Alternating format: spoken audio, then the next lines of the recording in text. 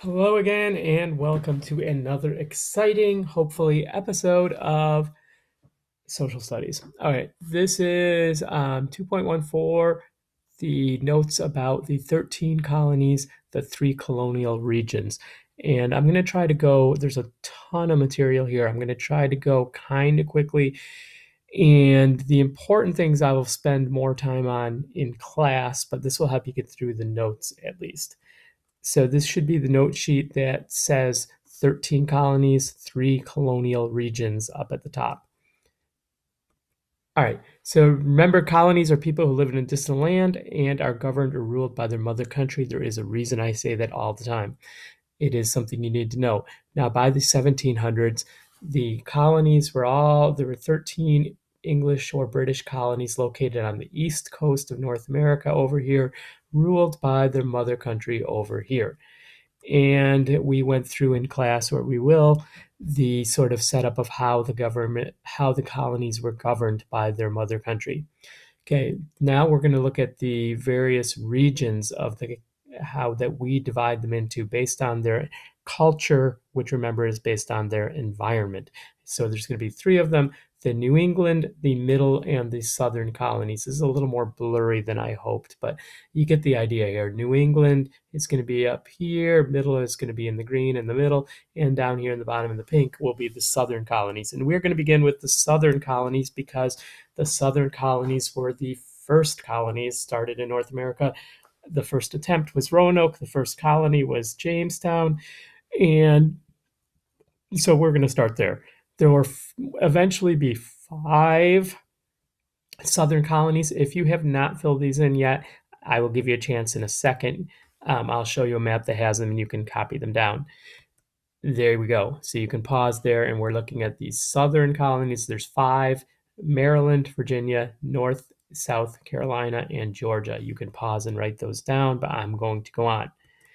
The Southern colonies. Oh, here's another map that shows you the Southern colonies. If you want to locate them, they're the ones in green. I have multiple of these maps because I was going to have you, and I may have you, color in a map that shows them. But we are focusing on the Southern colonies, which begin in 1607 at Jamestown, and slowly over time, more and more people will come, and they will take a while to get going, but they will slowly grow. Now, the Southern colonies will grow much slower than the New England and the Middle colonies. Fewer people will come over to settle in the Southern colonies, and that's partially because of their environment, which we'll see. But Virginia was the first, started in 1607 with the Jamestown colony. Its population and economy grew throughout the 1600s and 1700s thanks to tobacco, which became a very important cash crop, and they became the largest and wealthiest of the colonies. So Virginia is kind of the exception here. The other southern colonies are going to be a little bit less population, and well, they will be wealthy if you are a rich, wealthy plantation owner. Just to buzz through the colonies real quick so you have an idea, but we'll do this in class. Maryland, started by Lord Baltimore as a home for Catholics.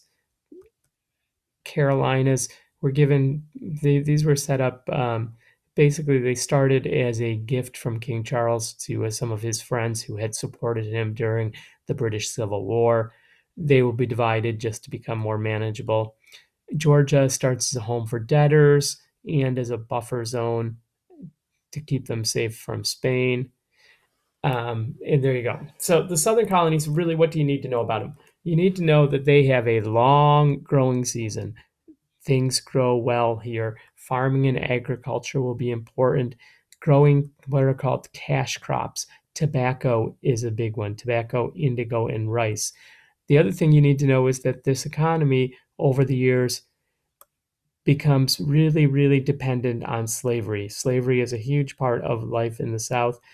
Not everybody owns slaves. Remember that. Not everybody owns slaves. Most of the slaves are going to be owned by these wealthy plantation owners who own huge, huge farms called plantations where the slaves provide the labor. And these plantations were almost like little towns in a way, but instead of being ruled by a government, they would be ruled by the planter, the slave master who owned all of these, all of this land and all of these people. They would be the ones up here at the top of the Southern Society pyramid, the planters. Sort of, and then below this, you can see the bottom is going to be people who are slaves.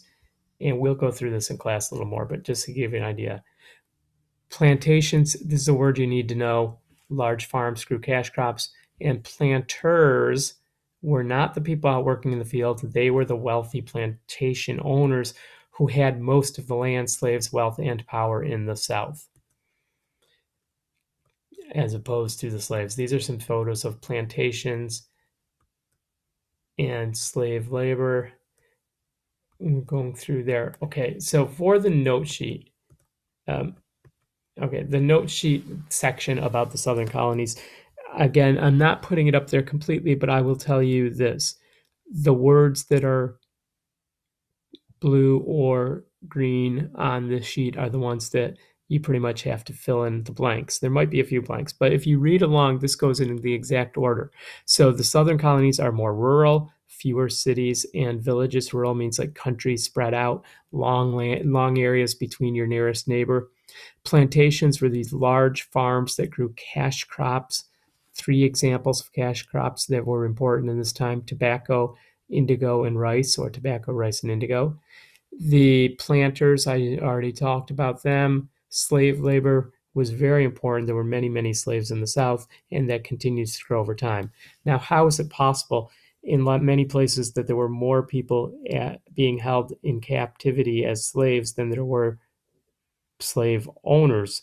Well, they used, the fact is, the planters, even though there weren't many of them, they had all the power. And the government passed laws called slave codes that kind of made slavery possible, took away rights from people who were slaves, etc. Also, this would not have been possible without racism. Racism was something that was very prevalent in this time, and basically the idea was that these people are okay to enslave because they are not as good as us, where they are less than us, so it's okay to treat them as slaves. And then all of this is enforced through violence. The southern colonies were a very violent place, and that's really how they kept people in line. They imported, on the bottom of your notes it says they imported clothes, furniture, etc. They relied on imports, and they had less emphasis on education, partially because they're so rural and they are so spread out that it wasn't practical to have public schools where for the whole town, because there weren't really many towns. The wealthy plantation owners would usually hire wealthy planters to teach their sons how to be planters, and then that would get passed down.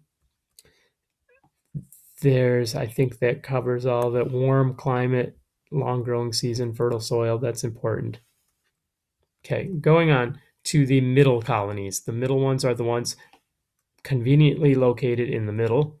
You can copy down the names of the 4 middle colonies. Now, it's a little confusing here because you got to look closely at Delaware. But we have New York, Pennsylvania, New Jersey, and Delaware are the 4 middle colonies. Hey, here you can see Delaware is a middle colony. Maryland sort of wraps around it there as a southern colony. Oh, did I say middle colonies? Oh, I messed up the slideshow. So we're going to jump up to the New England colonies, I guess, next. New England ones are the ones up here in the northeast. Massachusetts, notice, is 2 different parts. What we call Maine was still part of Massachusetts until 1820. So this is not Maine, that is Massachusetts. There are 2 different unconnected pieces of Massachusetts. And then you have New Hampshire, Rhode Island, and Connecticut are the others. Okay, the New England colonies, home of the New England Patriots. Yes, it is part of the United States. And they begin in 1620 with Plymouth. And you can see this was the Pilgrims, 1620. The Massachusetts Bay Colony will begin in 1630. Now, both of these places very quickly expand to other towns and villages throughout New England. And some of eventually what was all Massachusetts Bay Colony originally will get subdivided into Rhode Island, Connecticut, New Hampshire, mostly because of different religious beliefs. And then eventually the Massachusetts Bay Colony will absorb the Plymouth Colony. Okay. It's a good reminder just that here to locate yourself where we are. The St. Lawrence River up here, this is going to be New France. Here's the Hudson River right here. This would be New Amsterdam, New Netherlands colony. And then over here would be the home of the Iroquois.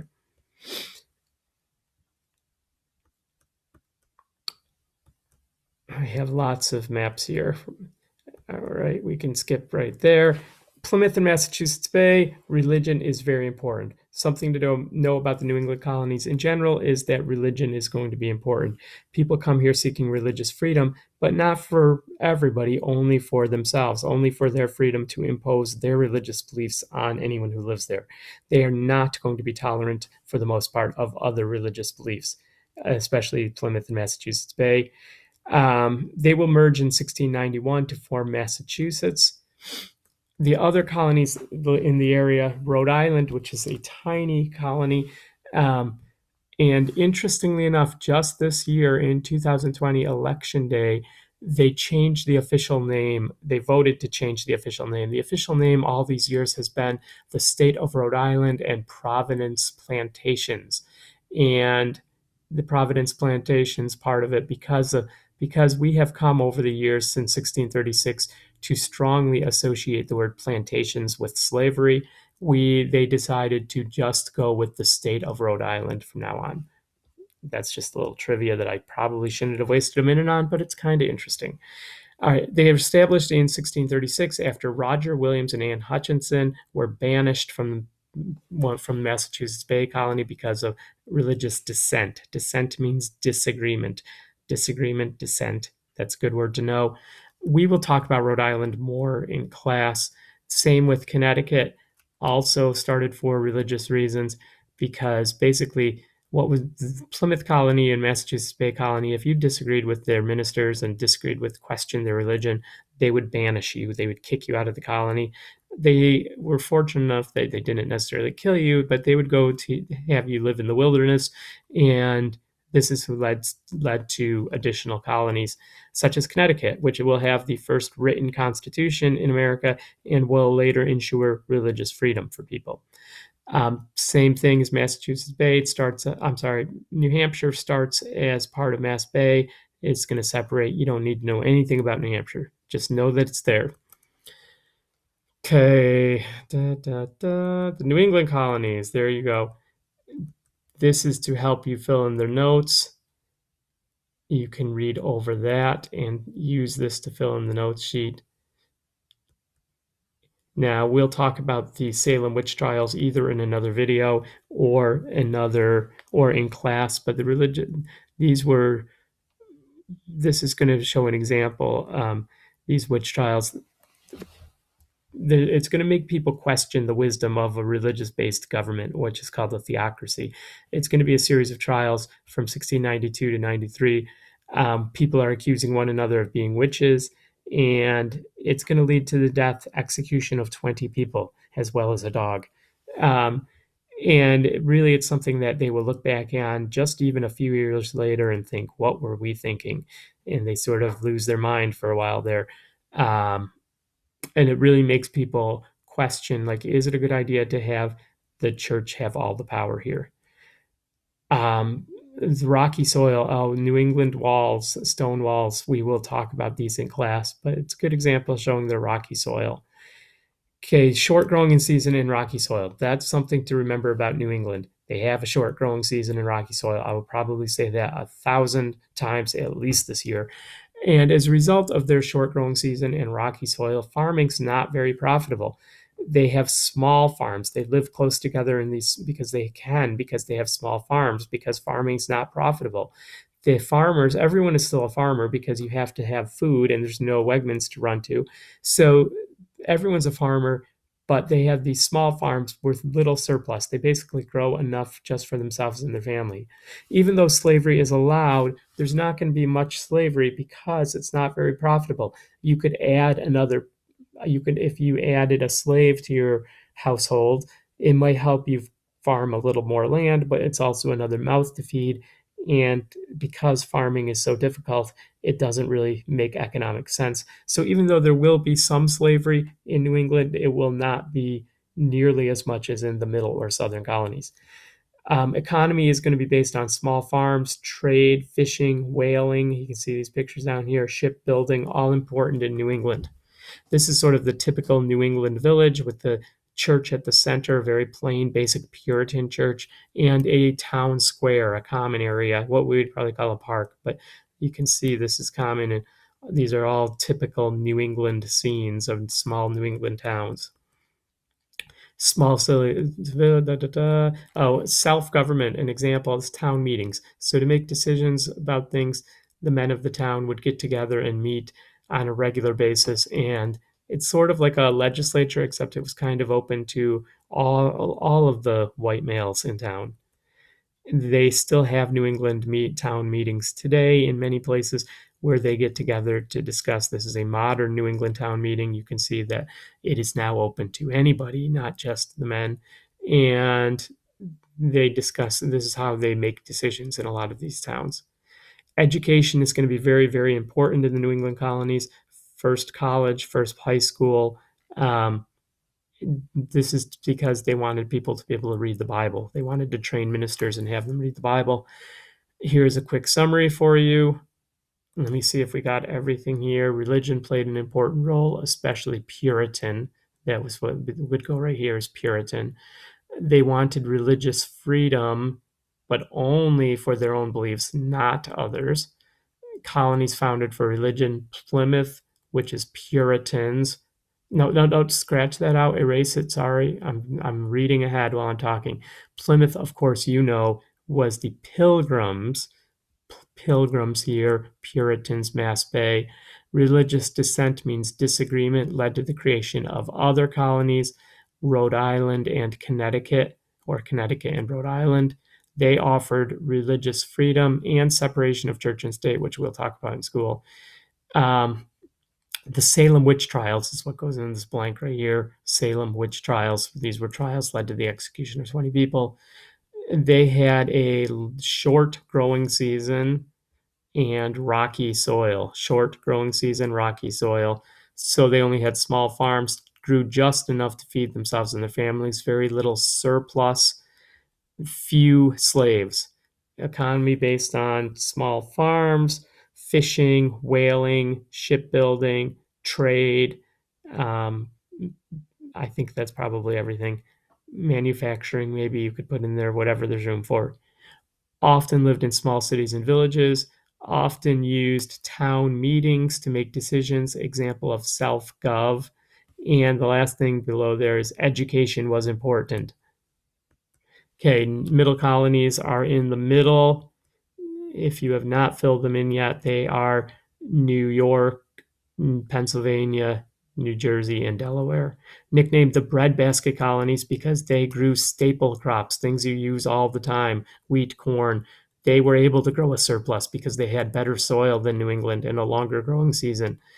So they had somewhat larger farms, not as much as in the South, but they still, farming is going to be important. They will be the breadbasket colonies.